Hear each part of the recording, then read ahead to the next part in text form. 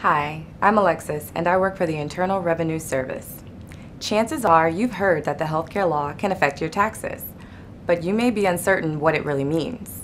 Although you may need to make decisions about the healthcare coverage you carry for you and your family, the fact is that most people already have the healthcare coverage they need, known as minimum essential coverage, and probably don't have to do anything.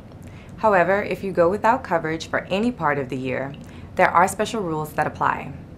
If you don't qualify for an exemption, you may need to make a special payment called an individual shared responsibility payment.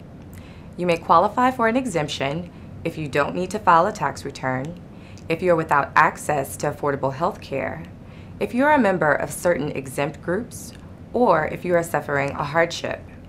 There are other exemptions as well. A complete list of them is available on the IRS website. Now, if you or one of your dependents do not have coverage and do not qualify for an exemption, you will need to make an individual shared responsibility payment when you file your tax return. The payment amount is either a percentage of your income or a flat dollar amount, whichever is greater. The payment is based on the number of months you go without coverage or an exemption. For more information, visit irs.gov/ACA.